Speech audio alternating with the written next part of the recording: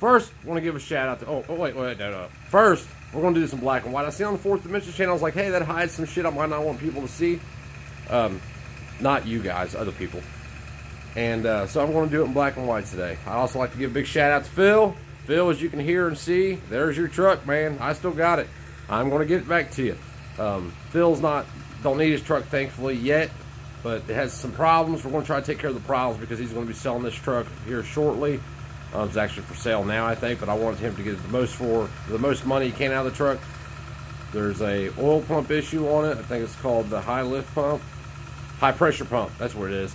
So I got to rebuild that, and there's something wrong with the front end. I have my suspicions about what it is, but the four-wheel drive won't work in it. It's going in four-wheel drive. It's locked into four-low, but it's not pulling.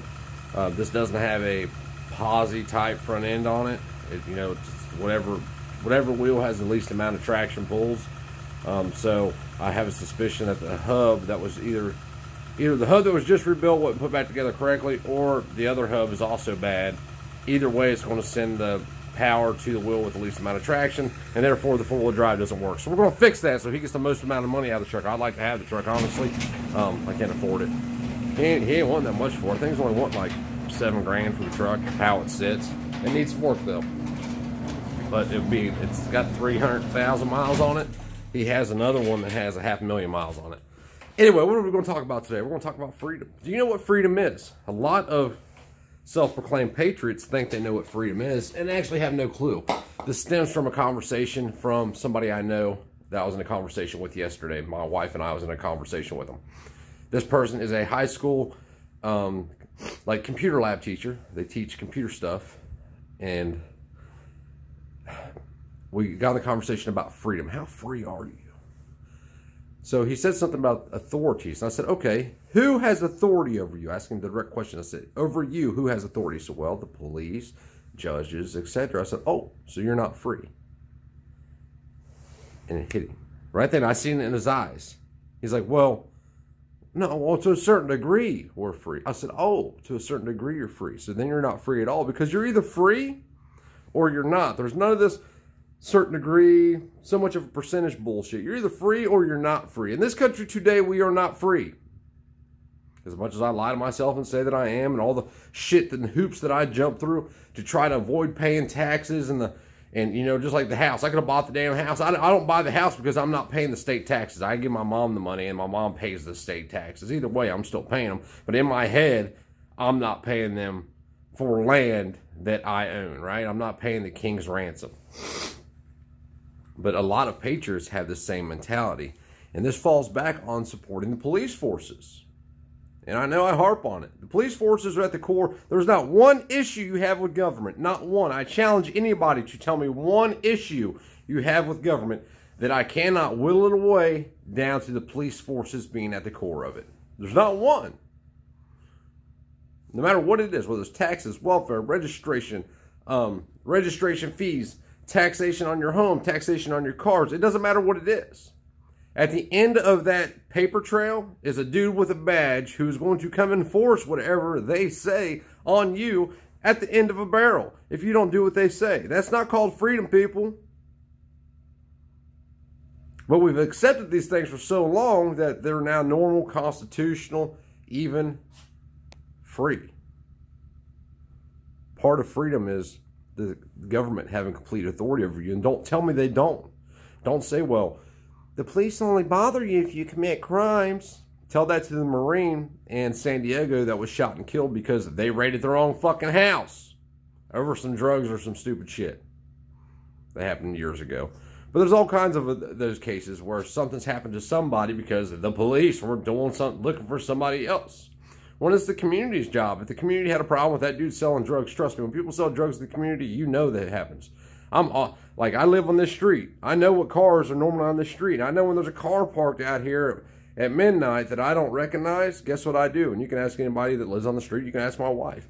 I will get my happy ass up out of bed. I will put my clothes on. I will walk out and say, hey, can I help you with anything? Are you broke down? Do you have a flat tire I didn't notice? Is there something that you was wanting to speak with me about since you're parked in front of my house? And they will usually say, nope, Okay, just checking, man. Just checking to make sure you're all right. And I'll roll back inside and you'll immediately see them pull away because they know somebody's watching. And that's the way it's supposed to be. We're supposed to police ourselves, our own communities. And now you see what happened if you look back in time. Just recent times. If you look back at the beginning of the pandemic, the right, the quote-unquote right, who was major Thin Blue Line supporter, stopped supporting the Thin Blue Line so much because the Thin Blue Line was hemming up moms that were playing with their kids in playgrounds and shit, arresting them. So the right's backed off and was like, oh, you bastards, we're not supporting you no more. Then immediately comes in the left. You know, I knew a chess move was coming. The right moved back, so here comes the left with their chess moves, with the BLM and let's defund the police. So what does the right immediately do because of their cognitive dissonance? They move back in supporting the Thin Blue Line. Until we defeat ideology, the ideology that the police are good, or that they support you, or they're your friends, or your buddies, or they only fuck with you if you committed a crime against somebody, until we get rid of that stupid ideology that's 100% factually false, it can be proven that it is false, we as a society will never win freedom back. Now, on a personal level, like me, you, us, community, small, sure, we can be free. Let's move out in some holler somewhere where there's one way in, one way out. And we live as free as we can for as long as we can until they come. And they're eventually going to come, I assure you. There's nowhere you can run. Bugging out's just a dream. It's a dream that may work for a little bit, but eventually they're going to come. And if you are on your own, guess what? You are dead. If you fight, you're dead, or you hand over everything that you've prepared for to them. And like they say in the reset plan, you will own nothing and you will be happy. Personally, I'm not happy with owning nothing. Fuck, I'm not happy owning shit. It's not enough. And it's not enough in the sense that I, in my mind, haven't done enough in my life. You get one shot at life. I was talking with Christy about this last night. You get one shot at life. Unfortunately, I spent the first 3 decades of my life dicking off, not understanding what freedom was. I didn't even know what fucking self-responsibility was.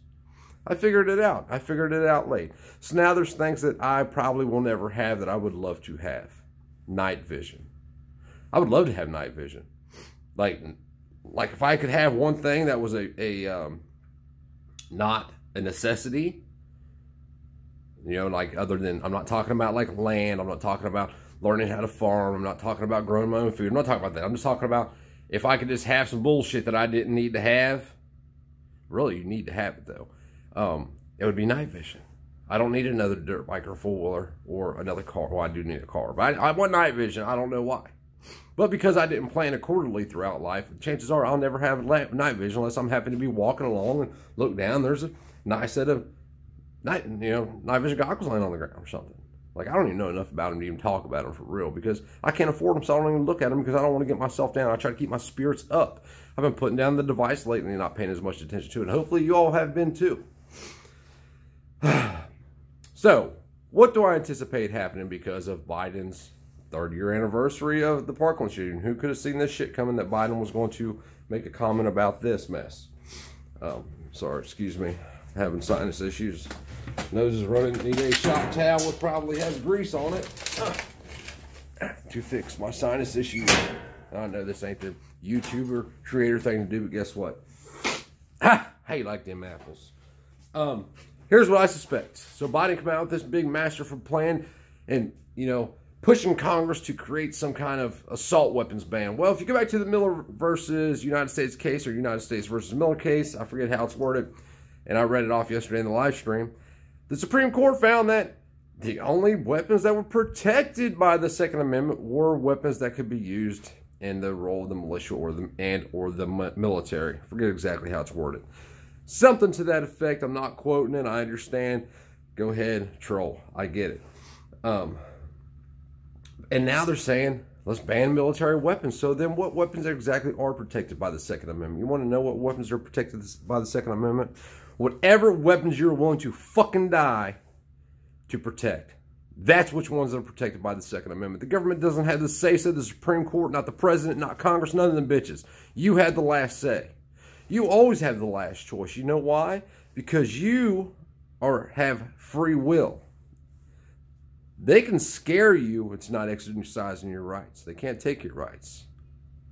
They can scare you into being a slave. But you always have free will. And you always have the last say, no matter what. You can have whatever weapons you want as long as you're willing to die to keep them. And trust me, you will die. If you have that illegal SBR and they find out about it, you will die for your right. You will die fighting to keep it. Or you'll hand it over and you'll go die in jail. Spending 10 years, and you're not spending 10 years because you had the weapon. You're spending 10 years in prison because you didn't pay the $200 tax. And a lot of people don't understand how that works. The ATF is a revenue generation enforcement agency. SBRs, full autos, they're not banned. You can have them. You just have to pay the tax. So if you get caught with one without paying the tax on it, you're going to jail for not paying the tax. You're not going to jail for having the firearm. Does that make sense? Because if you paid the tax, you could have had the firearm. And people say, well, not if it's a post 84 or post 86, 84, 86, I forget now. Hughes Amendment, you can't have it. Well, yes, you can if you're an SOT. If you pay the tax, you can build all the full autos you want. But you got to pay the tax. The government has to say so. We've been tricked into believing that the government has the last say in everything throughout our lives. Like it's been bred into us. It's called generational acceptance. What my grandfather accepted, my dad accepted. What my dad accepted, I accepted. Well, you know what? That line stopped with me. It's just like drug addiction. It stops with you. Make it stop. But if you believe that anybody in this world, the police, the judge, the government, the governor, the president, Congress, the feds, the ATF, anybody has authority over you, then you are admitting that you are not free. It could be changed. Will this country ever be a free country again? Highly doubtful. Because the sheeple, which is the vast majority of people, there's 330 million people in this country, 328 million of them are sheeple, believe it or not. You now have them talking about this third party that might be created, the Patriot Party, they call it. Yet everybody that would include themselves in the Patriot Party would be an enemy of mine because I am pro-freedom. So what happens is when we create this new party, or we hit that reset button today, or write our new Constitution today, or draft our new Declaration of Independence today, what happens is the zero starts from now. So the right to keep and bear arms is no longer a right, it's a privilege. Why? Because most patriots, self-proclaimed patriots, that is, we call them plastic patriots around here, believe that the mentally ill shouldn't or don't have the right to keep and bear arms. Well, they're too crazy. We can't allow them to have firearms. They're crazy. So what they've done is they made a right a privilege. That is the problem we're at. Even if there was a reset, what does it reset to? My view on it is if we hit a reset button right now, if it was this little bottom of the screen here, or if it was my chin, by the time I let go, we're 98% to where we are because of the cognitive dissonance. Because people just believe what they're told instead of taking the time to educate themselves about the facts. And all the facts are out there. You can read all the letters and journal entries from the founders where they talk about every bit of this shit. Everything. But we'll tuck that away over here somewhere where you can't find it. But let's ask Google if the president has the power to create executive orders. The devices are what's killing us. We no longer look for hard facts that are verifiable in books or letters or journal entries. We rely on the people that are against us to tell us the truth. It's a big clusterfuck. And we're in it. What's up, baby? I'm in the middle of a video, but it's okay. They love you. What's up? I know you're sorry. Now apologize, woman. I'm just kidding. I don't talk to her like that for real. Only on camera. But hey, on a side note, we have got her talking. We're going to get her on camera and get her talking on camera. We've had her on camera where she didn't talk. We've had her talking on camera, not being on camera.